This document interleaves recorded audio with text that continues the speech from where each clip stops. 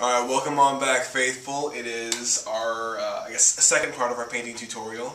We're going to be talking about weathering today.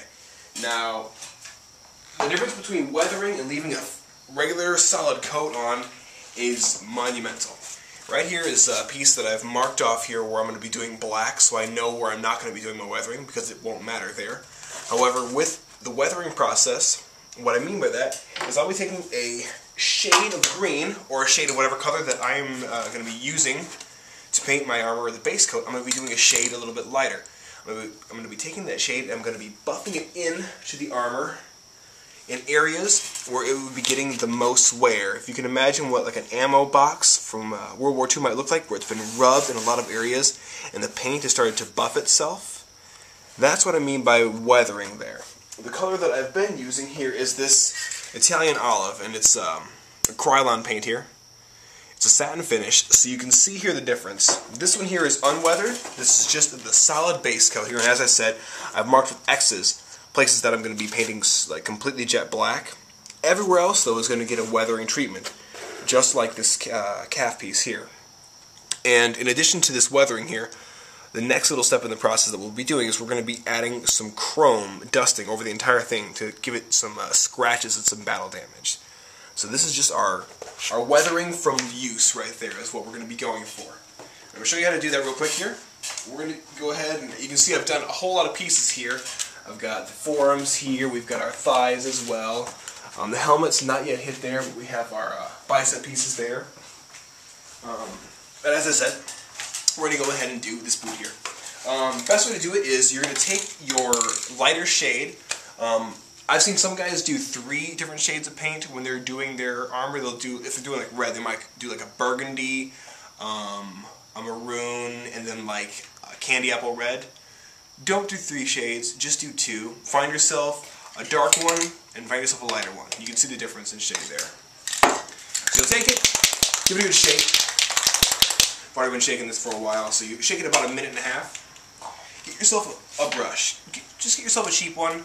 Don't buy like the wooden handle, really crummy looking straw-like brushes because the bristles will fall off into this. But get yourself a brush here, about $2 or $3 at Walmart. And you're going to lightly spray into the bristles, about that much there, just to start with. You're going to start to buff this into the armor. And you're going to be going for the edges that are going to get the most wear, that are going to be, imagine if they'd be getting scraped or bumped along grass or sticks or rocks as you're walking through a forest, or if you're inside a fight and you're running through rubble and you're running through heaps of garbage, you're running through a battlefield, areas that are going to get scuffed along just through your normal soldier routine. Grab a little bit more here. You can see how I'm doing this, just gently buffing it in. And the thing that you want to keep in mind when doing this is you kind of have to be honest with the brush strokes. Don't just go inside here and just try and dot it in where you think it is. Actually rake the brush across the piece of the armor and see where that paint ends up collecting. Because this is the most honest way to paint this thing and get the most realistic weathering look that you're going to go for, or that you want to see. Don't be afraid to get inside there. In this case, oftentimes, more is actually going to be more. This is one of the few times where the less is more phrase doesn't hold up. Because, like I said, in addition, you're going to be adding some chrome dusting to this as well. And that's going to round out the entire painting process. Save for a little bit of a black wash, but we will save that for another tutorial. You can see here these angular parts of this upper, foot there. You can see how I'm brushing it. I'm using kind of the wide part of the brush here. I start with the bristles just to get the paint where I want it, and then I use the wide part of the brush to fan it across the entire thing. And it'll take you a few pieces to finally kind of get the hang of it. Even with myself, it always takes me 1 or 2 pieces to kind of get into the groove of doing some weathering all over again. So I typically start with the calf pieces, as I feel like the calves are the easiest to start with. They really have some plainer surfaces to them, and they're really easy to get going on.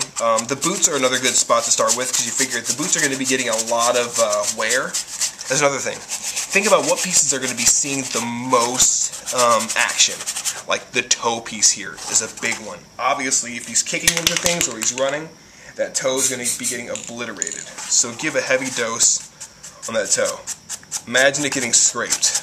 What would a scrape going back across there look like? You can see how that starts to round out the shape here and adds a whole lot more character than just that deep, rich green. A little bit more on this side here. This toe will be just about done. Or this front part of the shoe here will be just about done. You can see how I'm kind of paying a lot of attention to the bottom part of the shoe here. This is the part that's going to be making contact with the ground, the edges there.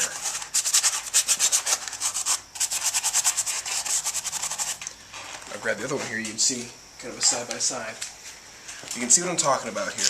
And I'm probably going to even add a little bit more to this because I want it to really stand out. I don't want it to just be really faded in there. I want it to be a strong juxtaposition with that lighter shade versus the darker shade. But anyway, guys, that right there is a quick little tutorial on how to add some weathering to your armor. Like I said again, we're going to be having another painting tutorial where I'm going to show you how to add battle damage to your armor.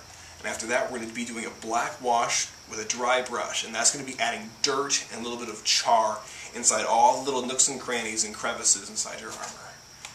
Anyway, guys, till next time, take care, smash that like button, smash that subscribe button, and we'll see you next time.